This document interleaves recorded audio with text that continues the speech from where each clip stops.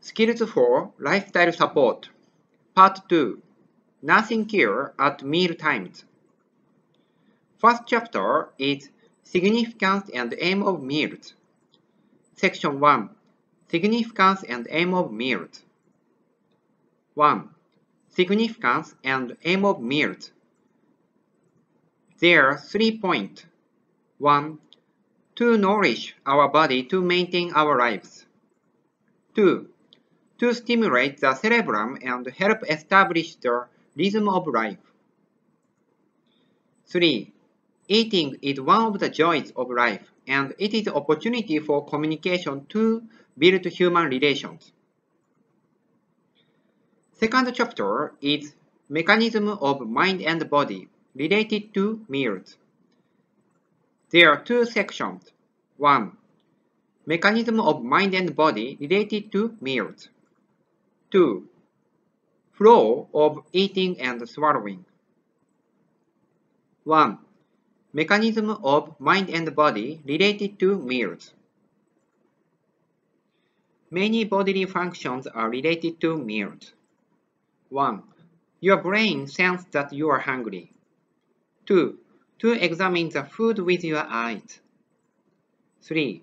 Using a pair of chopsticks and a spoon to put the food in your mouth. 4. To chew and swallow the food. When you have a meal, you confirm the food with your sense of vision and smell, and perceive the taste and chewy texture with the sense of taste and touch. Let's review the basic structure of human body related to eating. Respiratory system and digestive system. First, respiratory system. The inhaled air passes through the respiratory tract. The oxygen is received in the lungs, and the carbon dioxide is discharged through the tract. The respiratory tract is the path the air takes from the nose to the lungs. Pharynx. Both air and food pass through pharynx. Larynx. Only air passes through larynx. A cough and phlegm are reflex action to clear irritants such as dust. Digestive system. The human digestive system consists of gastrointestinal tract from the oral cavity to the anus, and the organs that secrete digestive enzymes. The system digests and absorbs food, takes in necessary nutrients, and excretes the waste product of digestion as feces.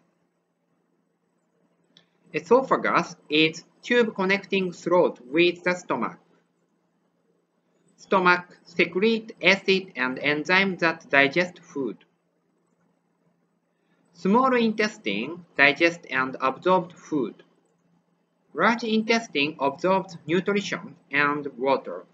Remaining waste materials is stored as feces. Rectum stimulates the desire to defecate when the rectum is full. 2. Flow of eating and swallowing. 1. Food is recognized and the saliva is secreted. 2. Food is chewed and mixed with saliva to form a bowl of food, bolus. 3. The bolus is transmitted from the oral cavity to larynx. The tongue is used for transmission. 4. The swallowing reflex occurs, and the bolus passes through the pharynx. 5. The bolus moves into the stomach through the esophagus. Is there a disorder somewhere in this flow? Food intake becomes difficult.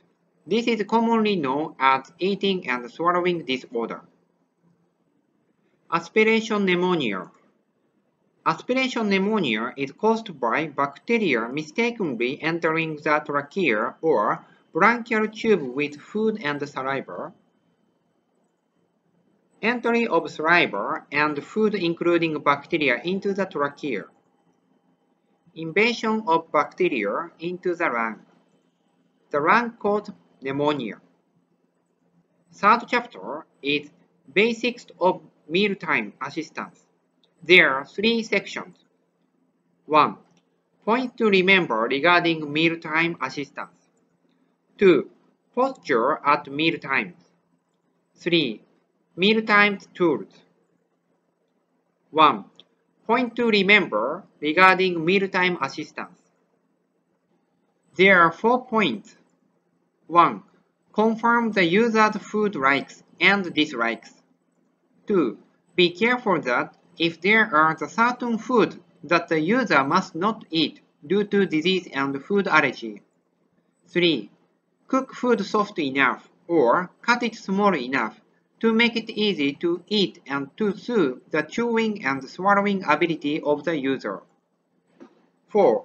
Take care to serve warm food warm and cold food cold. 2. Posture at meal times. Correct posture at meal times. 1. Sit back in a chair with the shoulders on the floor. 2. Lean slightly forward and draw in the chin. 3. Mealtime tools. Easy to hold fork and spoon. Chopstick with spring. Easy to hold tableware. Bendable fork and spoon. Strap-on spoon holder. Cup with handle. Easy to scoop food dish. Non-slip plate mat. Fourth chapter is Actuality of Mealtime Assistance. There are 2 sections. 1. Preparation for a meal. 2. Actuality of mealtime assistance. 1. Preparation for a meal. Put on an apron for the dining room. Help a user to put on the rubber apron. Put starch into water or tea. Check the nameplate to identify with the user. Bring a food tray to a user. 2. Actuality of mealtime assistance. Hand wash.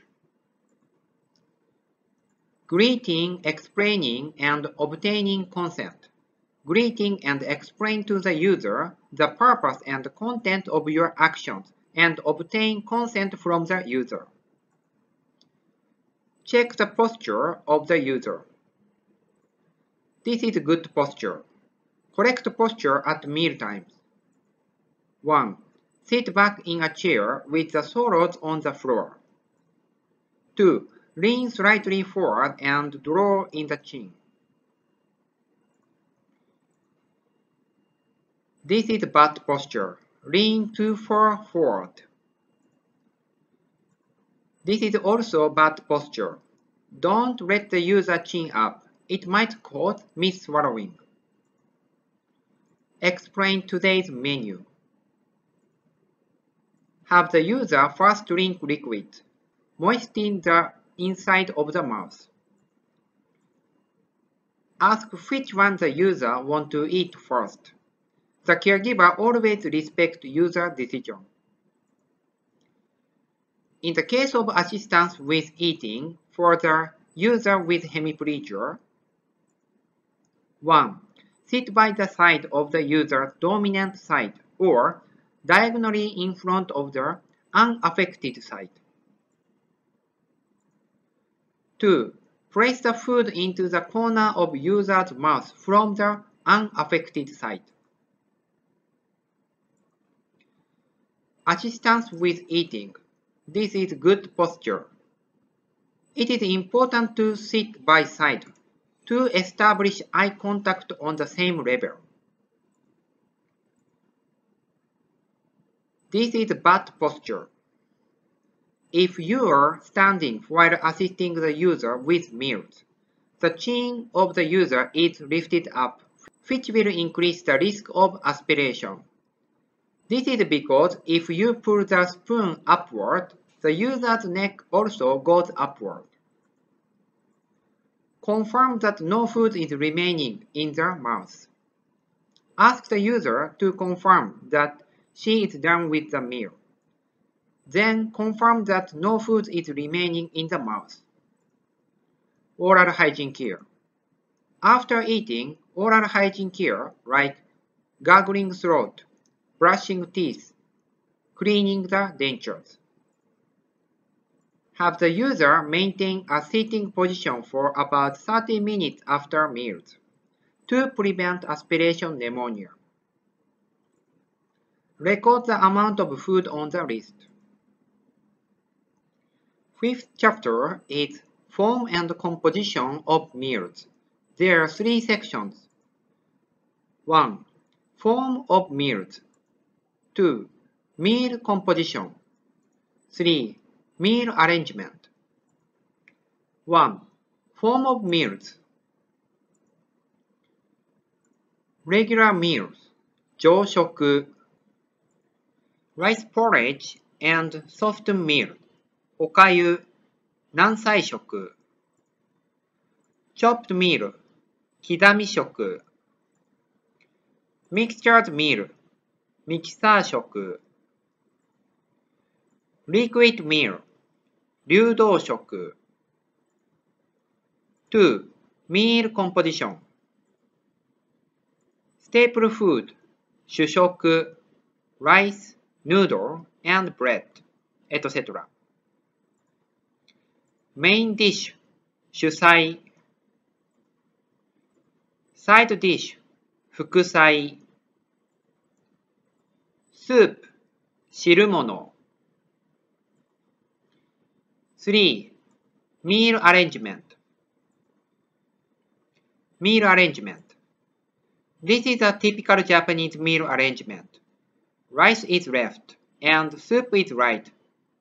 Main dish is in the middle. Clock position.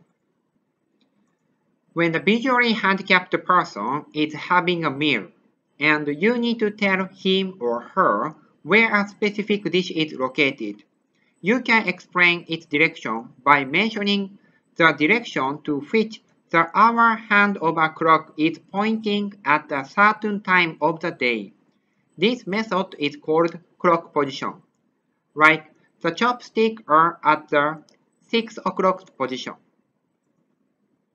Okay, you are done with nursing care at meal times in the category of skills for lifestyle support. Congratulations! You can get one step closer to be a good caregiver. See you next lesson.